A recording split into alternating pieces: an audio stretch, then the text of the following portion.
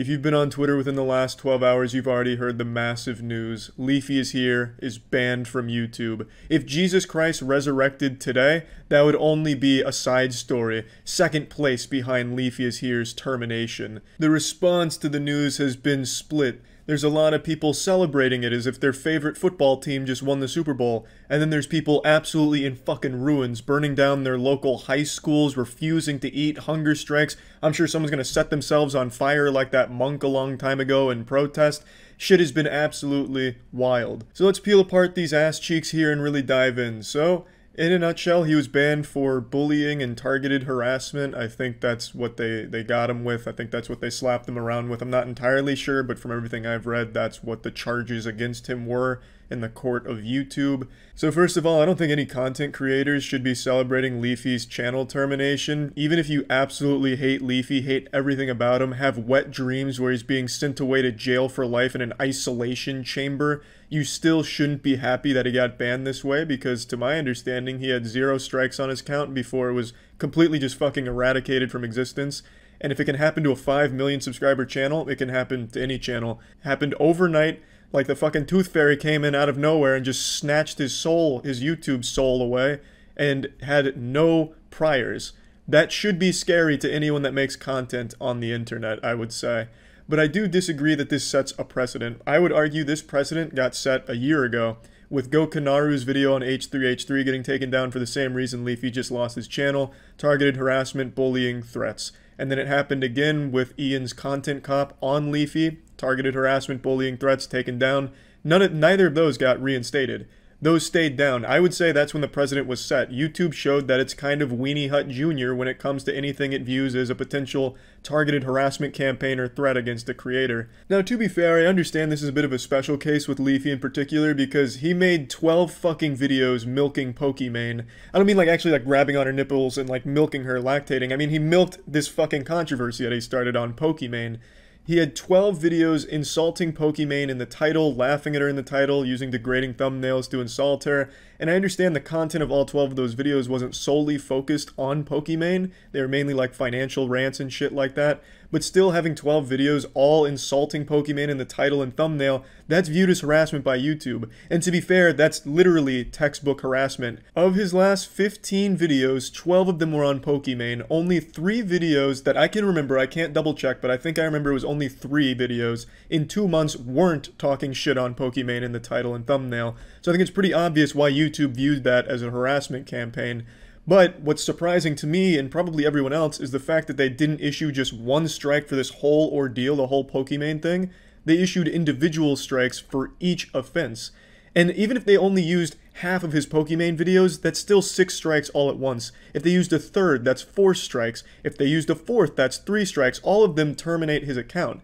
And that's pretty fucking wild. He went so far above and beyond the norm when it comes to milking internet drama that he made it impossible for himself to survive this new harassment policy they implemented. Now, do I think he's going to get his YouTube account back? I really have no idea. It's impossible to know for sure, but one thing I can say for sure is a lot of these commentary channels and just general audience are pretty fucking stupid.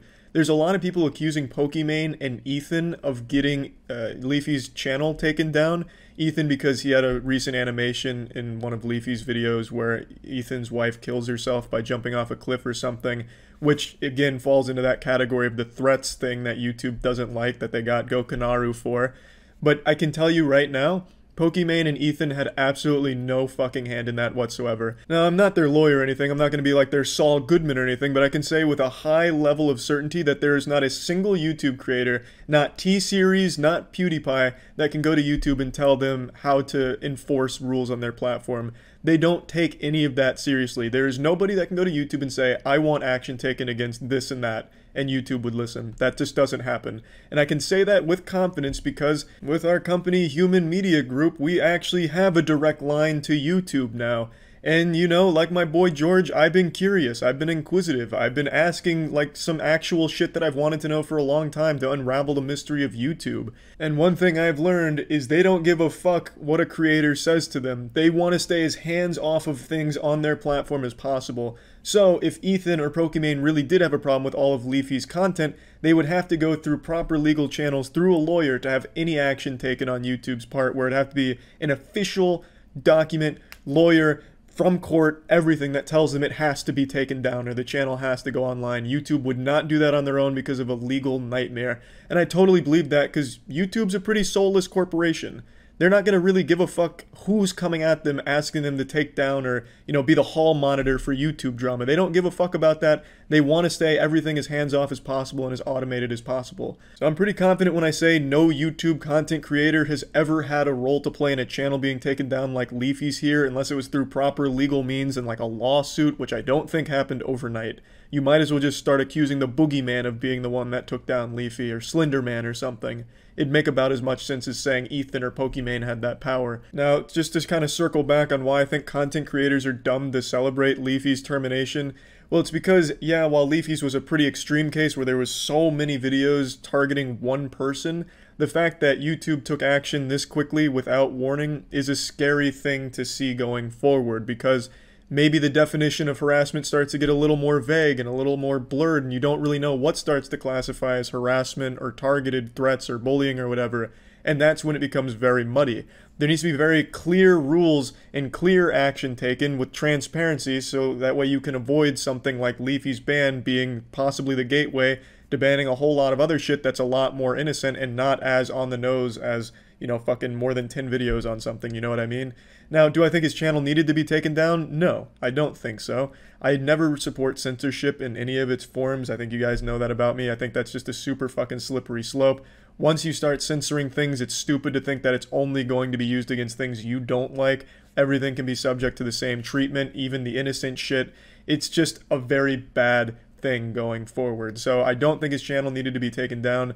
I'm not a big fan of Leafy's content either. I'm not looking for fucking financial advice or to see the same drama stretched out over 2 months. So I'm not a huge fan of his content, but I don't like to see a channel banned like that. Now, I do understand YouTube has a rule on harassment, and you can argue he broke that rule, so that should have been a strike. But I don't think it should have been a strike for each instance of the potential rule break. It should have been one strike for that entire thing, and maybe give him a warning like, look, this is harassment, don't do it again going forward, hit the brakes a little bit. But that didn't happen. You see, you could extend this harassment here to pretty much every late-night TV host. A reoccurring theme in late-night hosts is insulting Donald Trump. Couldn't you make that same argument that they target Donald Trump just the same way Leafy did for Pokimane? And they've done a lot more than just 12 segments shitting on him. That could realistically apply to the harassment rule, right? But you wouldn't want to see the late night shit taken down for that reason. You might want to see it taken down because the hosts are really fucking boring these days and the content of the late night shows is terrible, but you wouldn't want to see it taken down because they make a bunch of jokes about somebody. That's just a dangerous thing. That's a very dangerous thing. I just don't understand how content creators of all people can't see why that's dangerous for them as a fucking content creator, because it's so vague you don't know how it's going to be enforced going forward.